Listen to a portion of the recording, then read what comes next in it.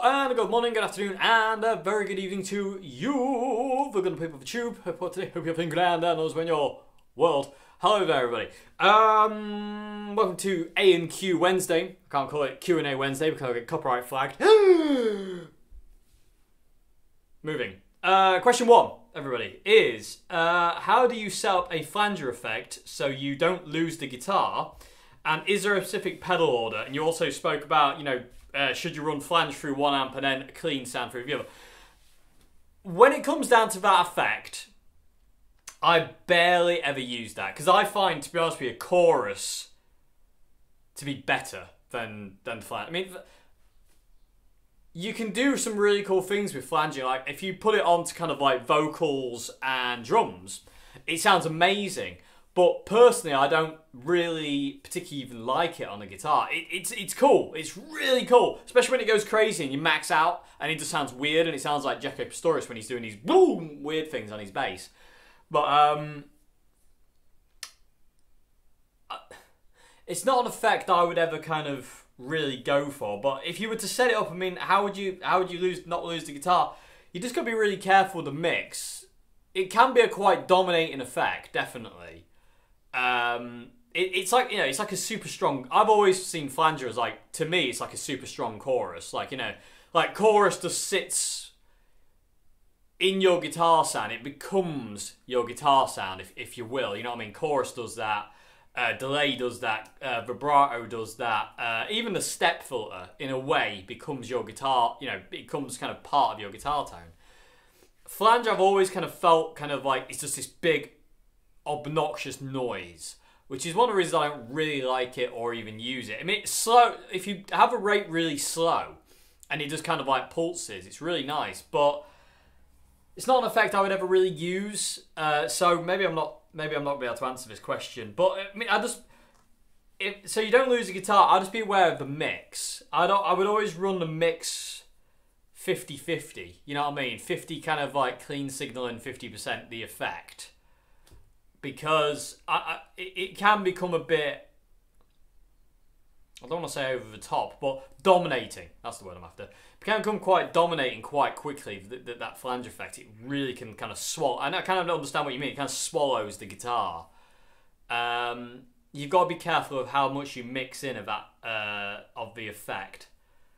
But is there a specific pedal order? I mean, I would always run that at the amp side, if you know what I mean. I see things backwards. I can't see it any other way. It's like,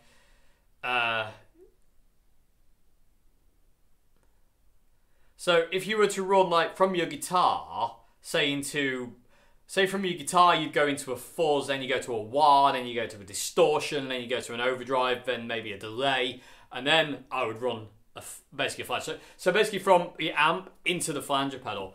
That's where I would run that personally. I would never run it anywhere else. I would always have it quite at the beginning, end chain. I'm so confused now. I don't even remember which way round it is. So I'm just going to say that end as you're looking at your pedal board. Closest to the amp. That's all I can say. I don't actually know. I'm so confused by the whole kind of this way round, that way round kind of thing. I just know what works for me, and that's all I can figure it out, really. I'm too stupid to do anything else. So anyway, where were we? So yeah, I mean, how do you set it up? Just be careful of the mix of it, really. I mean, the rate and the speed of a thing and the intensity of the thing is fine, but it's how you mix it in with your guitar's original signal you got to be careful of, because, like you say, it can become very dominating. 1 second, everybody. Interesting. No, sorry. I got distracted by something. I thought it was something and it wasn't. Anyway. Oh, a squirrel. Anyway, moving along. In the house, Dave. Yes. Anyway, where are we? Yeah, so that's where I would run it. I wouldn't run it into one amp and then have the other amp clean and this kind of thing. I wouldn't do that. I'd just have it at the beginning of the chain, end of the chain. That way. I would have it that way, not that way. But like I said, I mean, I personally think chorus is a better effect than flange, and I think vibrato is a better effect, and a univibe effect is better, and also even to an extent kind of like like those Leslie rotary speaker kind of effects, that kind of warbly thing. I would pick them over a flange. If I was to use that effect, I'd probably use it on drums or vocals. I don't know if I'd ever really want to use it on guitar. The only time I've ever used it on guitar is twice in my life. I have used it. I used it when I play. When I play "This Is the Place" by Red Hot Chili Peppers, because John in that song ran a chorus and a flanger together to get that kind of really cool sound. It's slightly different. So when I play that song, I always run the flange and the chorus together. And the other time I used flanger was when I was at college and we were covering a Manu Chao song.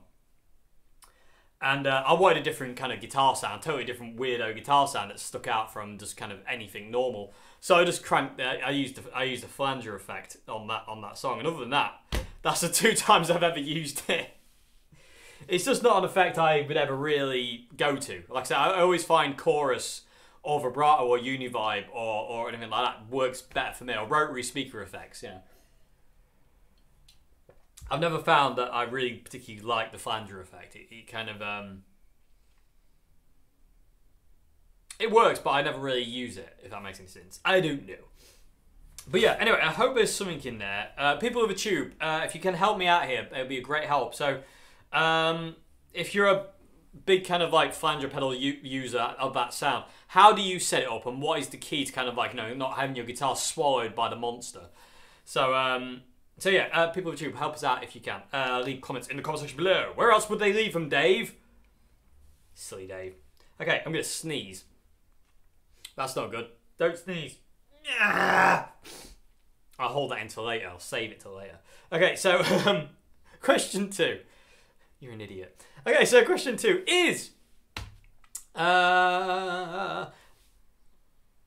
this is a question that I have answered a lot. But I'll answer it again, and I will say I have videos on this. So if you want a bit more detail than what I'm going to go into here, I have videos talking about this. But question 2 is, how do you have your guitar set up in terms of string height and pickup height? Okay, so pickup height depends on the guitar. If it's a Strat style guitar, I have the pickup super low. Like super, super low. Give you an idea. If I can, I don't know how well you'll be able to see this, but this is my glorious, gorgeous Tokai. But right, okay. So I don't know how well you'll be able to. I don't think you can see that at all, but maybe you can.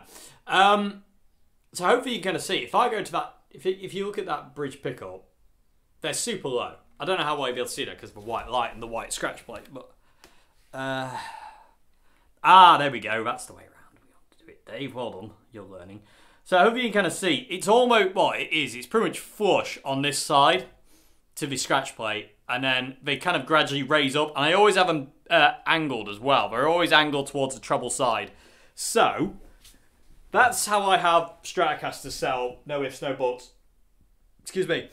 Unless you're the Batacaster, in which case the pickups have to be high because the body's so broken that I can't screw the pickups in.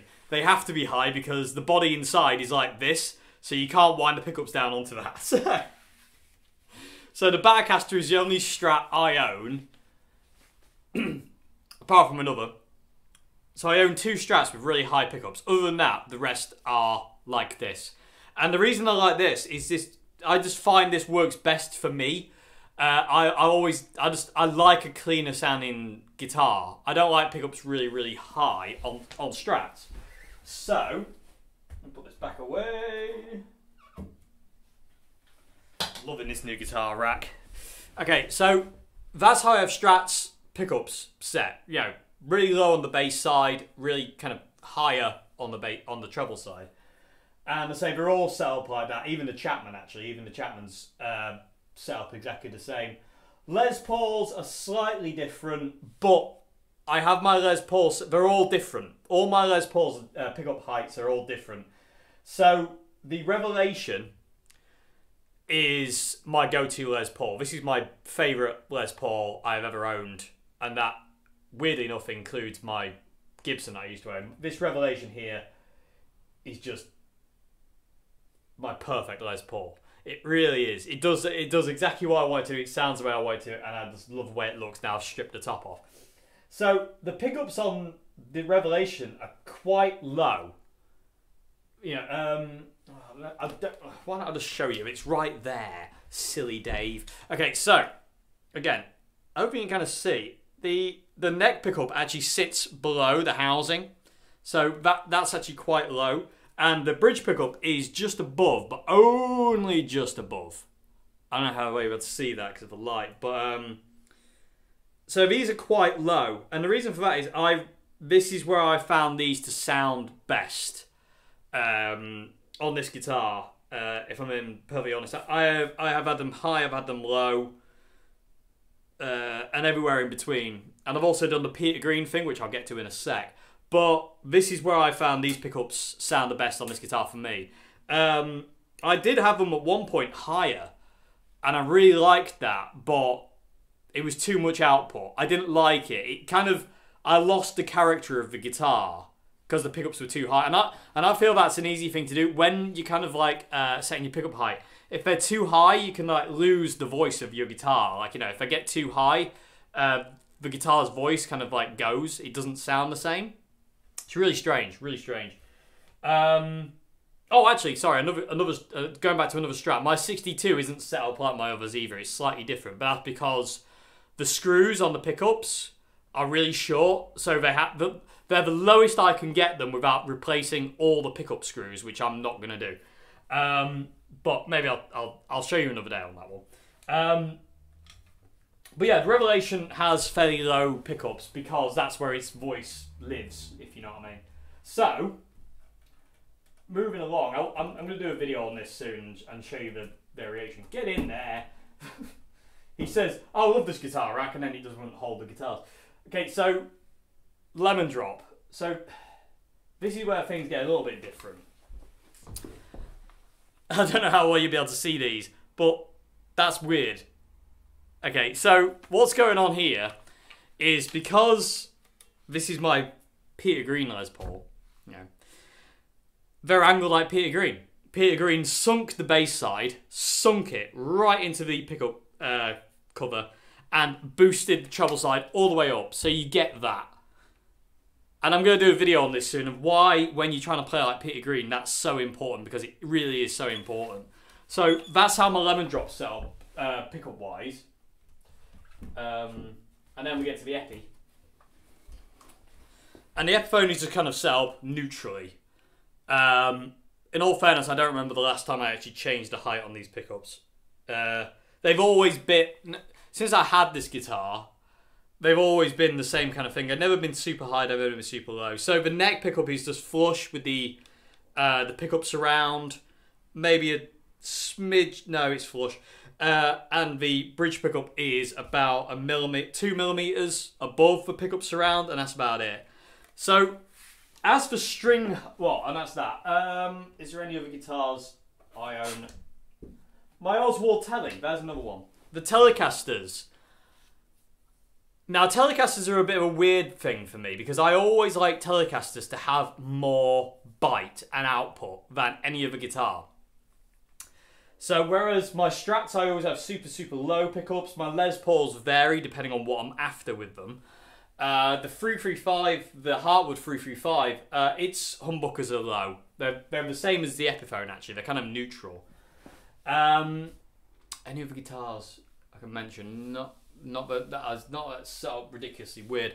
So the Jag, I suppose. The Jag's kind of the Jag's pickups are sunk as well. I sink the pickups in my Jaguar. That's set up more like a Strat. The Jaguar set up more like a Strat. So my Telecaster, like I said, I like high output Telecasters. Don't ask me why, I don't know. There's something in the sound of a Telecaster when the pickups are high, but only on the treble side, that I really like. So in the close-up video of my Oswald Telly I did the other day, you should be hopefully you was able to see the bridge pickup and the neck pickup are angled quite drastically. Not as drastically as the Peter Green, but close. You know what I mean? And I like that because to me, that's where the telly lies, like sound lies. Especially my Oswald, it sings more there. It sounds like the telly I want. You know what I mean? Like the telly sound I have in my head. That's how I got it. And I did experiment a long time. When I first got the Oswald, no, sorry, it wasn't the Oswald. When I first got the Revelation, it was the Revelation. It was a revelation. I was experimenting with pickup heights on that, and that was when I discovered that I liked the pickups on the Telecaster really, well, quite high, near enough on the treble side, near enough touching the string. You know, just so it's not, basically, but you know what I mean, really super close. And so when I got the Oswald, I immediately did that stagger, and I haven't changed it since the day I got it, because that was the... Sorry about that, I got distracted. Probably looked scared, like rabbit in the headlights. What was that? Oswald telly. Yes, so angle the pickups. Like that was immediately the first thing I did, and it hasn't changed since. And I just like that in a Telecaster. And I think it comes back to working at Old Hat as well, because when I was at Old Hat, all the Telecasters we had were set up that way. They always had really high pickups. You know what I mean? None of the pickups were low. And it mainly came from, like, Norman and John, the guys, Norman was the owner and John was the guy who worked with me in the shop. They come from the time when you would wind the pickups really high to get as much output from your guitar as you possibly could, because you had no pedals to do it. You had an amp and you had to plug into it to get distortion. You had to have your pickups high and the amp loud. So I think that's where it comes from, and I found there that I like pickups high on the Telecaster. Funny enough, if I wind the pickups up on a Strat, I don't particularly like it. Apart from the Batacaster. The Batacaster sounds good, but I think it's because it's got weak pickups anyway, so it kind of balances out. But I don't know. But yeah, I mean, so that's pickup height varies. Stratocaster's not really. I mean, that set up the same, that set up the same. This is kind of like Dave standard, Dave standard, Dave standard, Dave standard. All the other Strats in this room are pretty, well, yeah, they are set up all the same.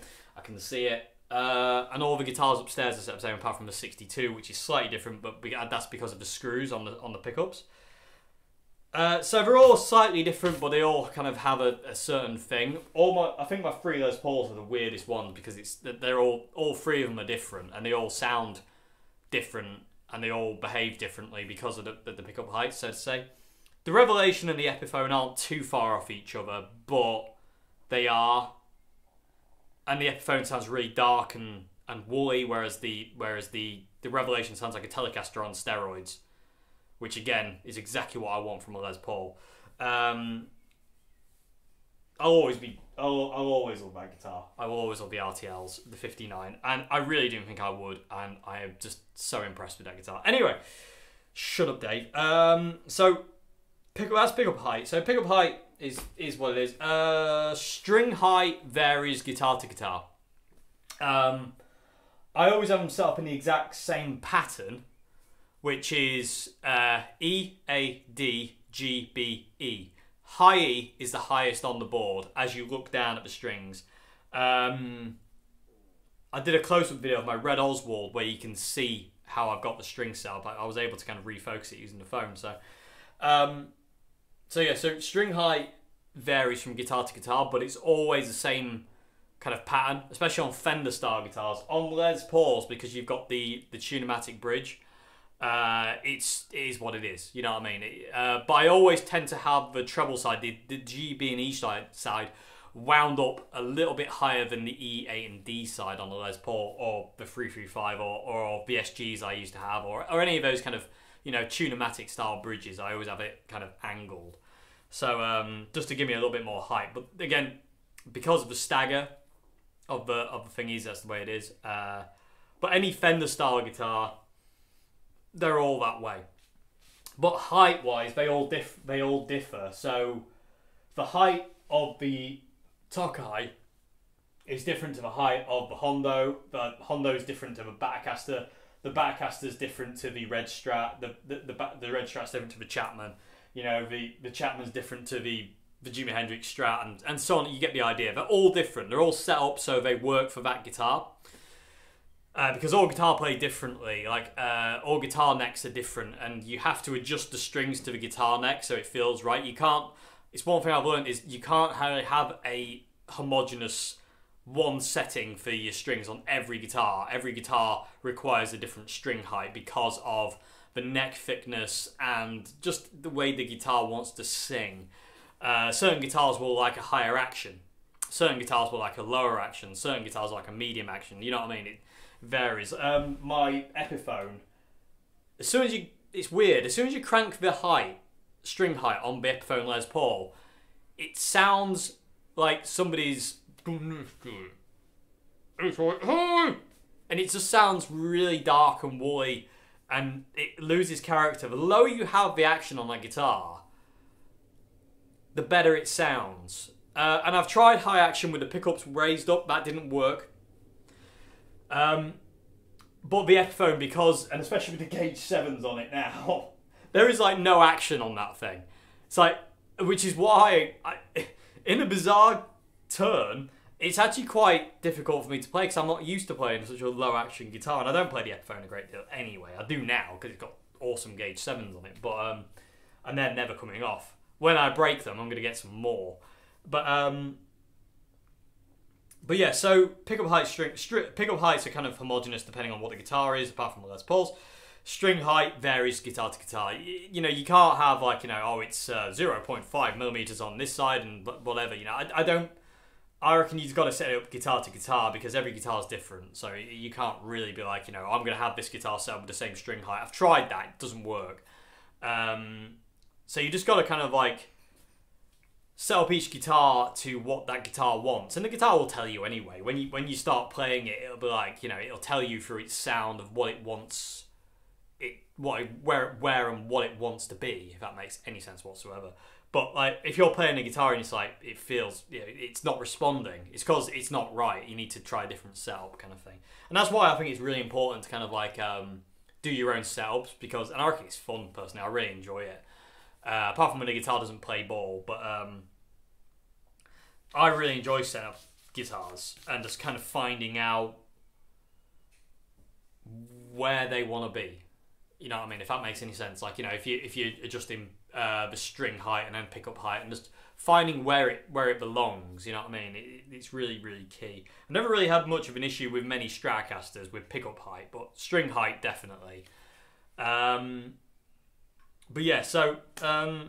Anyway, that's kind of how I have my guitar set up. I do have videos on this all over. I think I've got like 2 or 3. I forget how many I've got. But I've answered this quite a few times, but I thought I'd bring it up again just because. And like I say, I do want to do a video soon of why that Peter Green pickup stagger is so important. I'm going to do it under the Peter Green series. And also we're going to look into his sound with the Zoom G5 as well at some point soon. And again, I think I'll do that as part of the series and try and kind of like just explain a few things if I can. I'm not very good at... I'm going to try and explain a few things that I want to explain about Peter's style that I'm going to try and understand, if that makes any sense. So yes, so that's how I've got my guitar set up in terms of string height and pickup height. Like I say, invariably they're very... If it's Stratocaster, it's kind of string height varies, but pickup height doesn't. They're normally very low. So, so I've got this question. Moving on to question 3 is... can you do a video vlog using a phone? Because I get told you see a lot of people getting told off for poor quality sound quality using a phone for videos. Well, funny enough, this is something I've started doing recently. I did it with my close-up videos, and I did it when my laptops were totally out of date, and I had no ability to do videos as I'm doing them now with Mr. Zoom. I had to use my phone. And I reckon you can get away with it. Not get away with it, that's the wrong term, but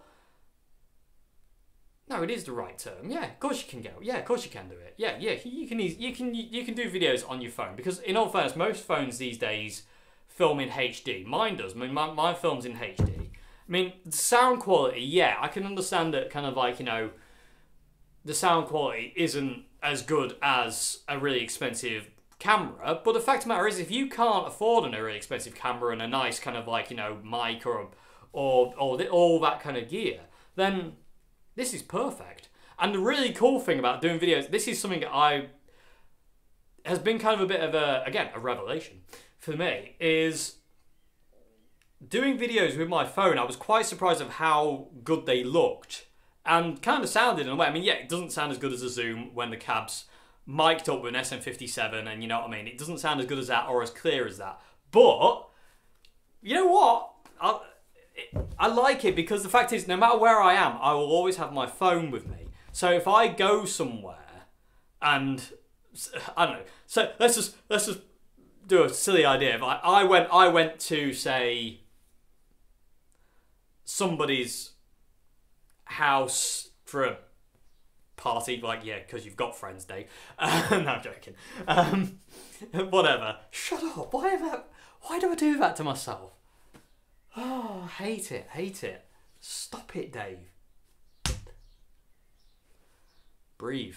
Okay, so yeah, but say I went to like somewhere and like, you know, I'm at a house or whatever, and it's like, there's a 59 Gibson Les Paul in the corner. Oh yeah, that's my dad's, you know, you can have a go on it if you want. You're like, oh, I ain't got my Zoom camera, I can't film it, you know, I've got to document this thing. It's like, you've got that. You know what I mean? You've got a camera and it will pick it up pretty good. You know what I mean? Good enough. I mean, the thing is, it's like, the thing about sound quality in this day and age, people do get bent out of shape about, oh, it doesn't sound as, you know, as good as this, that, and the other. And it's like, no, because it won't sound as good because some people don't have access to the certain things that some other people have. You know, it's like, I look at some guitar YouTubers and look at their like home studio and I'm like, oh my God, look at all the stuff they've got to record with. It's like, I've got an M-Box and Pro Tools, you know, and a SM58 and an SM57, and that's all I've got. And it's like, their stuff is going to sound better than mine. You know, if somebody's going around with a really expensive microphone and really expensive recording software to record and film videos, they're going to sound better than the phone. But the fact of the matter is, it's not about the quality of the audio or the thing. It's about what you're filming. You know what I mean? And if the content is actually really good, but it doesn't matter what it's filmed on. I don't mind. You know what I mean? It's like, I remember watching videos in the early days of YouTube that were like absolutely horrific, really, by today's standards. But the fact of the matter is, at least, you know, you got to see it. It's like, I've got video footage of the Chili Peppers at Don Valley Stadium in 2006. I didn't even have a camera phone at that point. I had a Nokia something or another with a clip-on camera that you had to plug in that basically didn't even work. So I didn't even really have, well, I kind of had a camera phone, but not really. I've still got it actually, just because it's ridiculously cool. But I didn't have that, and I don't even remember. I don't even think at that time I even had a phone. I think I was phoneless at that point in time. My brother had a very early camera phone, and we filmed some of the footage, and it sounds horrific. It's distorted. It's all grainy and pixely, but you can still understand what's going on. And I like that because it captures something. And the thing is, it's like, you know, you look back at Robert Johnson's recordings, you know, they're scratchy and they're kind of not the best sound in the world, or Son House or Willie Dixon or any of these guys, or B.B. King even, the early stuff, and John Lee Hooker. They're not the best audio quality, but it's not about that. It's about the content of what it actually is. You know what I mean? And that's the point. So quality be damned sometimes, you know what I mean? Sometimes I reckon the better quality doesn't necessarily mean it's good, you know what I mean? It's, you know, it's like listening to some of these old 70s punk bands who recorded in their house, you know what I mean? Recorded their entire album in a kitchen, you know what I mean? And it's got such a character to it. And I do kind of believe that kind of comes across when you use something like a phone to do a video. It has a character. Like the other day when the other day actually is the first time I watched back a video on my computer. Thanks, Jay. Of the close-up video of the Telecaster. I wanted to see what it looked like. I haven't watched back any video I've ever done on my phone. I've never watched it back. The Telecaster was the first one I watched back just to see what it actually looked like, and I was pleasantly surprised. I was like, wicked, and it gave me a confidence to go, no matter where I am, I don't feel like I can't capture anything anymore. You know what I mean? If I really wish I could film this, but I don't have my Zoom camera and I can't do it. It's like, nope, we're going to do this. You know what I mean? So yes, of course you can get away with using your phone for doing like a vlog or anything. You know what I mean? If this is all you've got, then go for it. If people want to moan about the sound quality being not good enough, then let them. At the end of the day, it doesn't matter. If that's all you've got and that's all you've got access to and that's all you can afford, then that's enough. You know what I mean? It's like, we can't all afford expensive cameras and microphones and editing software and home studios and all this kind of thing. We can't all afford to do that kind of thing. You know what I mean? We can't. So we have to make do with what we've got. We are limited by what we can do. But that makes for some really cool things sometimes. I think it was John Lennon who said, like, limitation breeds innovation. Because if you don't have it, you have to make what you've got work for you. And I like that. And it creates an individuality because you only do what you can do. You know what I mean? It's like my song. I mean, a lot of people remark on my songs that I record upstairs. I mean, you know, people say, "Oh, it doesn't. You know, it needs better mix and it needs this and that and the other." I don't doubt it. I know it does. But the fact of the matter is, I don't have access to a high quality studio. You know, I mean, I like I say, I have an M-Box, I have Pro Tools, and it's not the high quality version of Pro Tools. It's really old and out of date. It's got very little. It's got like little plugins. It's like I've got one reverb. And I've only got a few little plugins on it. And I'm very limited to what I can achieve with that. And also I'm running through these little speakers. They're about 6-inch speakers. And that's what I'm using to mix. But in doing that, those songs have their own little character. And I like that because yes, they don't sound as pearly-kingy as like a highly produced album would. And that would probably bring them to life even more if I got John Joe to play drums on them. And they were all nicely polished, you know what I mean? But I don't have the access to that at this point in time. I don't have the ability to, well, with everything that's going on as well, I don't have the ability to get into a studio. And even if I did have the ability to get into a studio, I can't afford to. You know what I mean? And so when you say, like, you know, can I get away with doing like a video vlog or anything using a phone? Of course you can. Yes, no problem. You know, of course you can. Because, like I said, it's not necessarily always about the content. It's about what you're videoing that people want to see. I mean, I'm sure there's loads of videos out there on YouTube that are filmed with phones that you might not even realise. Phil X, I remember Phil X said he did a music video. He filmed everything on his iPhone and edited together on his iPhone and put it out onto YouTube just using his iPhone. And people were saying, how did you film this and that? And it must have been amazing. And he was just using his iPhone. And it's like, that's the point. You know, everybody has a camera. Everyone has the ability to set up a YouTube channel and start filming themselves or filming what they do with this. And you can see well enough. Most cameras these days, like I say, record in HD. You know what I mean? Either 720 or 1080. You know what I mean? Even newer phones record even higher than that. And I would like to get I love taking pictures and videoing things. Like, you know what I mean? I love taking pictures is one of those things that I really enjoy doing. I like kind of photography. I'm not great at it, but I really enjoy taking pictures. Like when I take a picture for a song, I really like to kind of like get in there and edit the picture and make it look the way I kind of perceive it will fit the song, if that makes any sense. And I really enjoy that. But I think I just do it with this, and it works fine. And so yeah, no problem at all. Yeah, you can easily get away with doing videos on that. And like I say, we don't all have access. We don't all have the funds to be able to afford really expensive camera gear or audio editing software and video editing stuff. You know, a lot of us will be able to afford like a phone, and that's all we've got. And is that good enough? Yeah, of course it is. Of course it is. It's fine. You know what I mean? If people spit the dummies about sound quality, just explain to them what you're working with, and if they spit their dummy out about that, then you just delete. You know what I mean? Just get rid of them because they're not helpful. They're just there to troll you, and in which case you don't want to listen to them anyway. So you know, it's all about what you're filming, and if it's interesting enough, you know, people will watch it, and that's the point. You know what I mean? And there's so many interesting things you can capture at a moment's notice. It's quite incredible, really. Anyway. And I say everyone's got a phone, so you can always film something. It's really, really cool. So, yes, of course you can use your phone to do a vlog or anything like that. You know, sound quality is good enough. You know what I mean? The one thing it doesn't pick up is loud, but because it compresses. Phones compress really badly. Like the other day, the only thing that really bugged me about the Telecaster video was it didn't pick up the dynamics as well through the other Fender amp that I wish it had done. When I really started hitting the telly through the Fender amp, it got really loud. And the sound ballooned. The camera didn't catch that because obviously, you know, it compressed the sound and it just kind of all stayed kind of like one level, which is fine. because it still captured the sound. You know what I mean? It just sounded really compressed, but that's fine. You know what I mean? At least it captured it. You know what I mean? Which is so much more important than not capturing it. You know what I mean? Yeah. It didn't capture the volume jump or the blooming bit of the thing, but it captured it nonetheless, and that's the point. So yes, of course you can use your phone, no problem at all.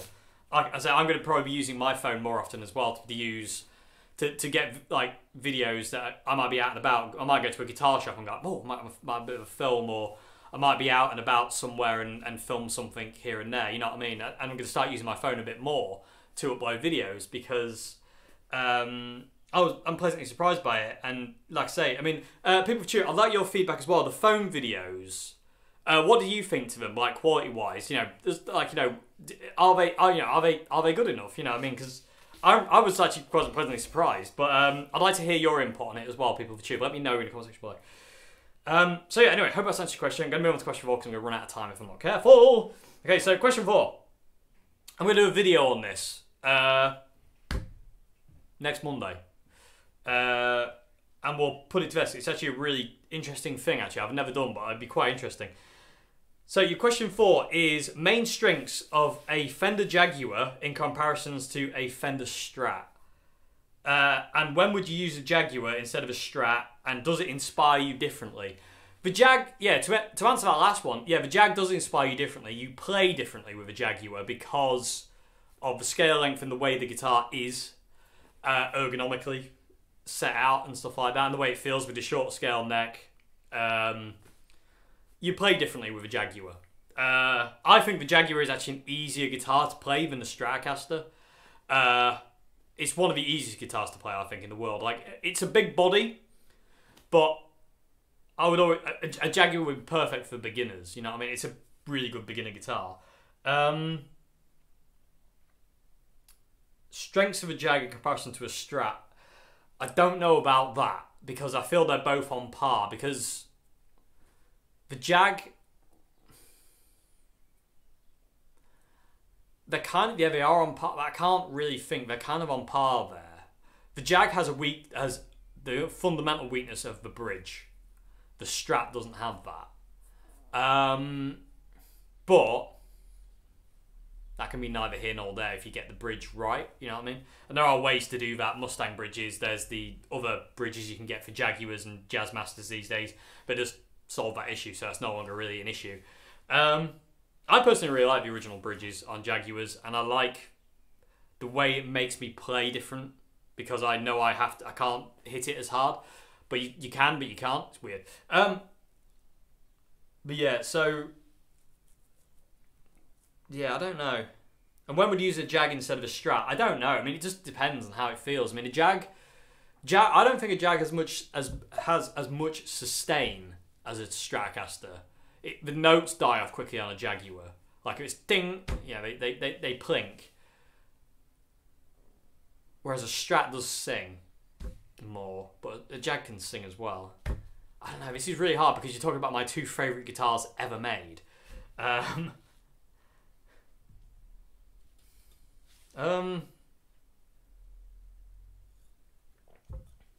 Let me use a Jag instead of a Strat.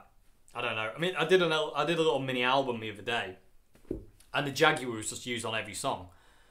I was led in that direction. I had to use the Jag. It just felt right. And my white Jaguar hasn't got music in it. It's full of music, that guitar. It's such an inspiring guitar.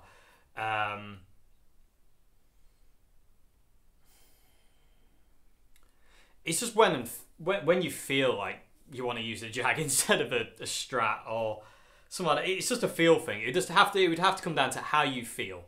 You know what I mean? You couldn't just like, you know, oh, I want to, you know, oh, a specific sound. I suppose if you're doing like a surfy, well, saying that, you could use a Strat as well.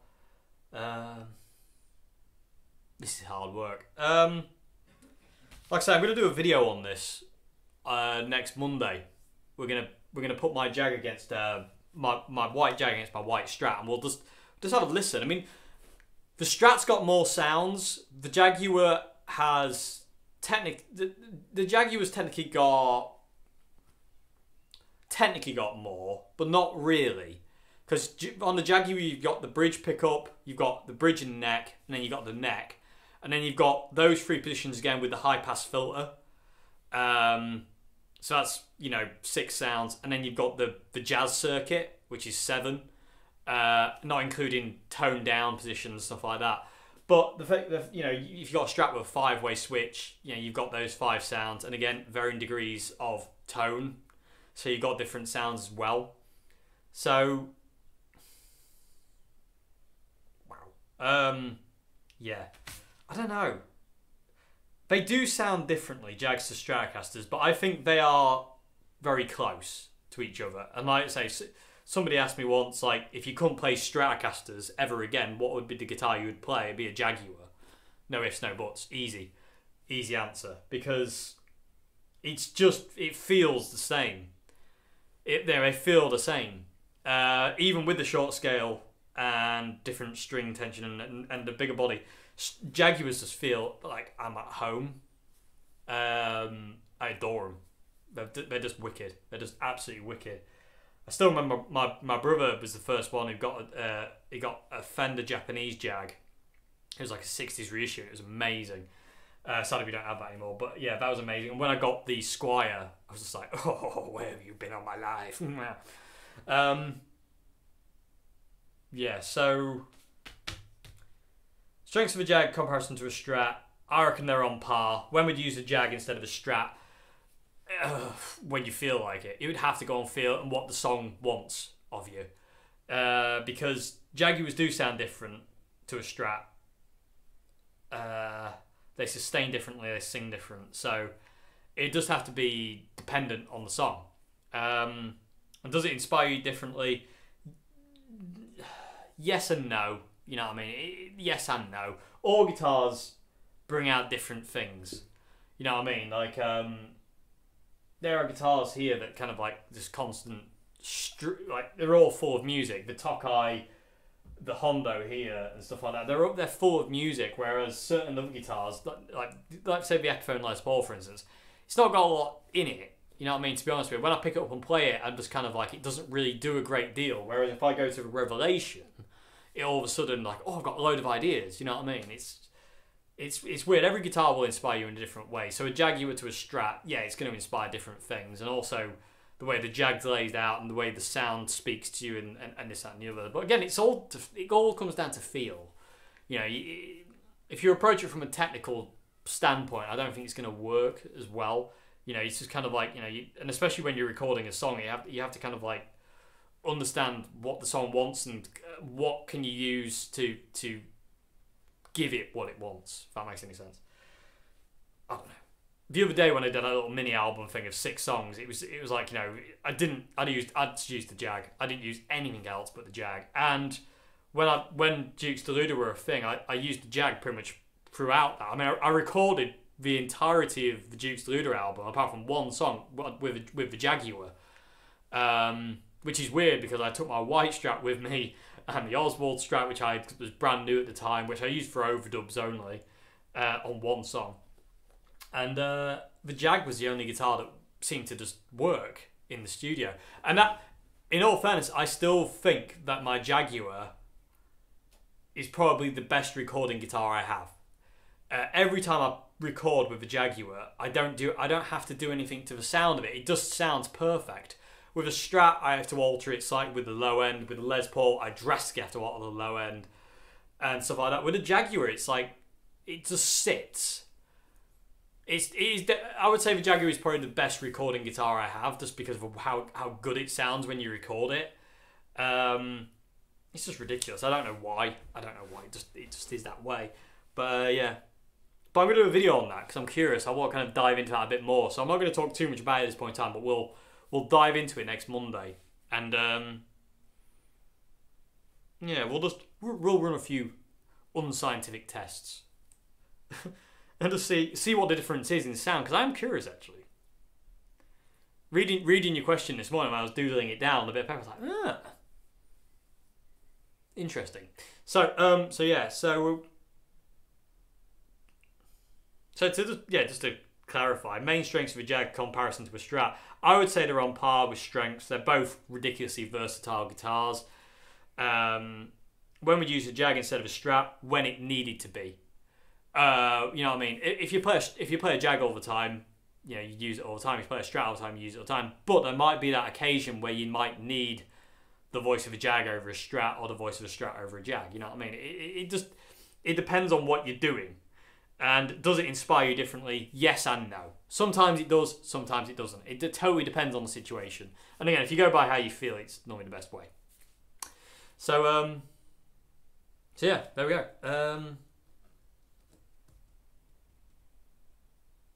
Is there anything else to add?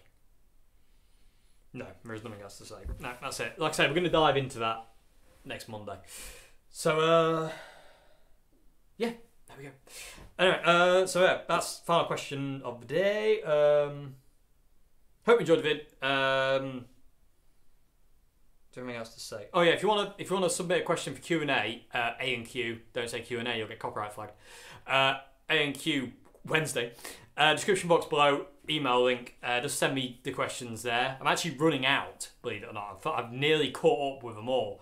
So, which is, that's only ever happened twice. I don't know how many episodes of Q&A I've done. A and Q, I've done, but it's only happened twice where I've nearly run out of questions, and I think I've got like maybe 10 or 11 emails left.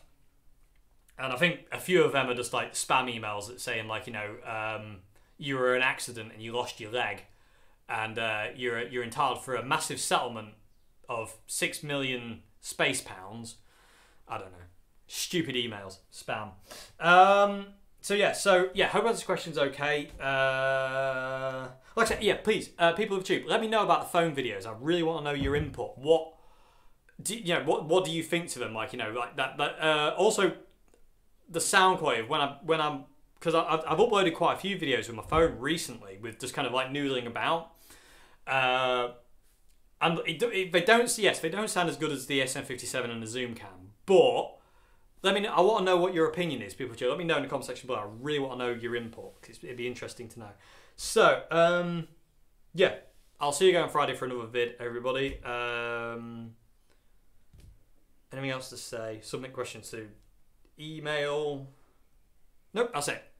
Also, hopefully doing an update video on the giveaway guitar soon, if I can afford it. So also I've got something else coming as well on Thursday, which probably talk about next week. But anyway,